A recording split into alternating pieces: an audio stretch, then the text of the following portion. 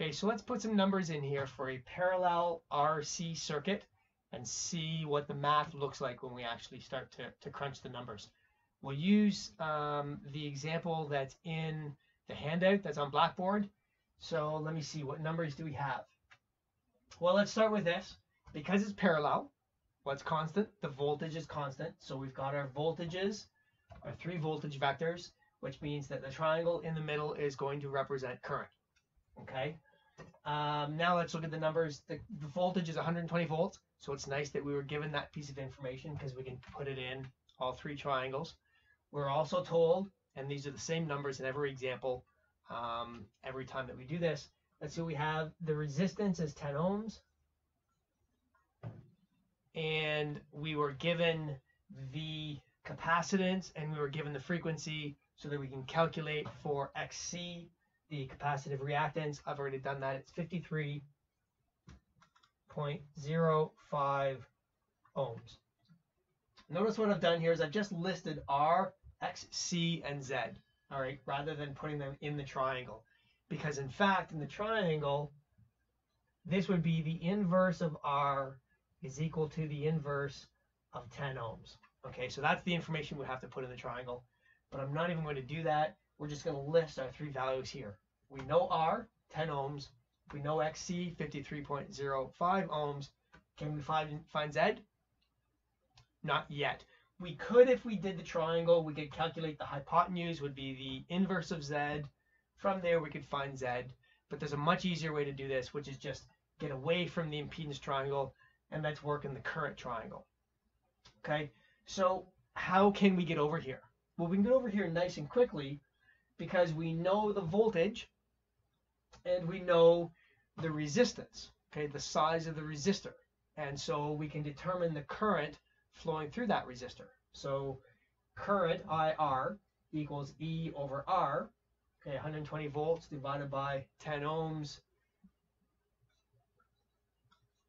12 amps, the amount of current flowing through the resistor, or the resistive portion of the circuit, the resistive branch. Okay, now where do we go next? We need to draw a current vector, okay, which is either leading or lagging the voltage vector by 90 degrees so that we can proceed in building our right angle triangle. So it's a capacitive circuit, which means what's the relationship between current and voltage? So this is Eli the Iceman, okay. Oops, sorry. Eli the Iceman. So that in a capacitive circuit, the current is leading the voltage. So if this is our voltage here at 0 degrees, and the current vector through the resistor also at 0 degrees, no phase shift because of the resistor, or through the resistor, but now through the capacitor, current leads the voltage. So there's the current vector at 90 degrees leading the voltage vector, which is at 0 degrees. Okay, so this is IC.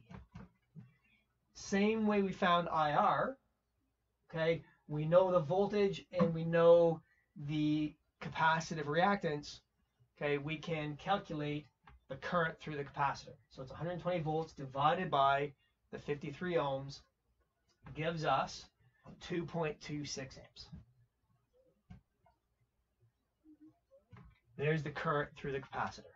Okay, and so now here we can draw our hypotenuse for our current triangle, and we can determine the total current, IT.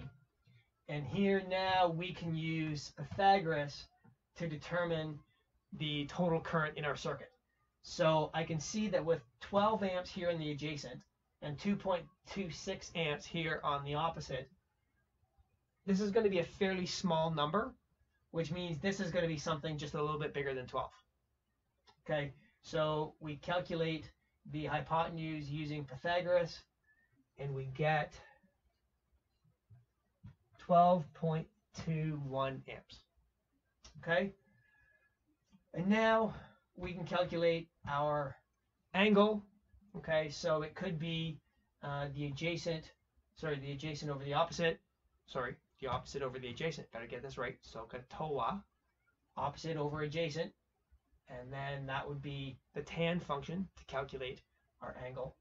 Okay, or we could use sine with the opposite and the hypotenuse, or we could use cos with the adjacent and hypotenuse.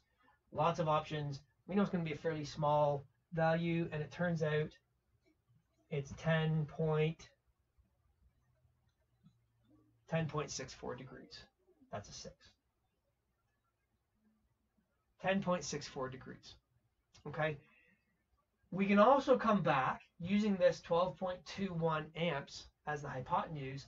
We can work backwards and find Z. Okay, so Z is equal to the voltage divided by the total current in the circuit, okay, which is 9.83. 9.83 ohms. Okay, and then we can also move forward and we can find all of our powers. So we know at 0 degrees, oops, it's not a current vector, just power. At 0 degrees, what kind of power is that? That's the true power. At 90 degrees, that is reactive power. And the hypotenuse of a right angle triangle is the apparent power. Okay, so each one of these powers can be found by multiplying our voltage by the appropriate current. Okay, so if we take 120 volts multiplied by 2.26 amps, which is the current through the capacitor, that will give us our reactive power. Okay, so reactive power 271.2 VARs. Volts, amps, reactive. 120 volts multiplied by 12 amps will give us our true power, which is 1440 watts. And our apparent power will be a little bit bigger than that. It's 12.21 amps multiplied by the 120 volts gives us 1465.2 volt amps. Okay, and finally, the one last piece of information we need is the power factor.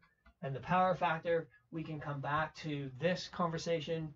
We looked at the relationship between the adjacent and the hypotenuse, knew this would be a little bit bigger, but not a lot. So it's going to be a pretty high power factor. We also see that because it's a really small angle. Okay, so when we just 12 divided by 12.21, okay, which is the cos of the angle, okay, the number that we get is 0.98, and that rounds to 3. 0.983 watt. What kind of circuit is this? Well, it is a capacitive circuit. Our capacitive current is leading our voltage, okay, and so it is a leading power factor.